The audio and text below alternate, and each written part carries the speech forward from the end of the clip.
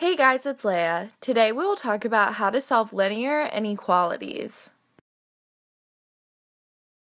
The goal of solving linear inequalities is to find the range by isolating the variable on either side of the inequality. Here are some examples of what a solution to solving a linear inequality could look like. You would solve the inequality just like you would solve an equation. However, be careful.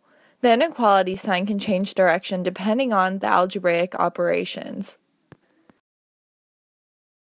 The inequality sign changes when you multiply both sides of the inequality by a negative number and when you divide both sides of the inequality by a negative number. Here's a short example of when the inequality sign changes. When you multiply both sides of the inequality by -1, the sign changes directions. Let's see some examples. First example, -x minus 15 is greater than 6.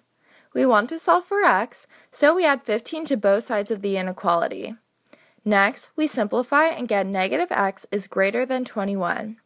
Finally, we multiply both sides of the inequality by -1, and when we do this, the sign changes.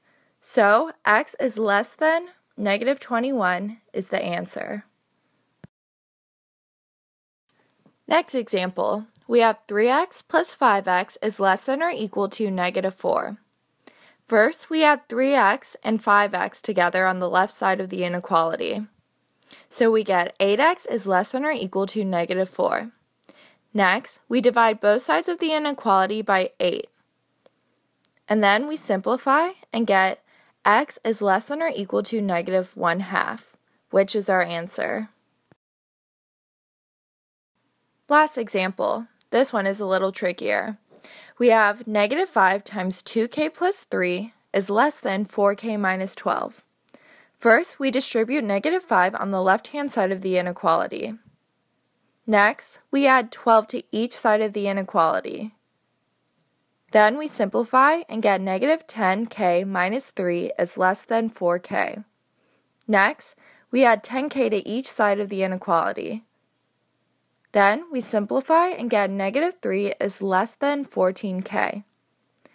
Next, we divide each side of the inequality by 14. Finally, we simplify and get k is greater than -3 over 14. Solving linear inequalities is pretty simple. Just make sure you remember when the inequality sign changes directions. For more help or practice on this topic, visit www.symbolab.com and click on the Practice tab.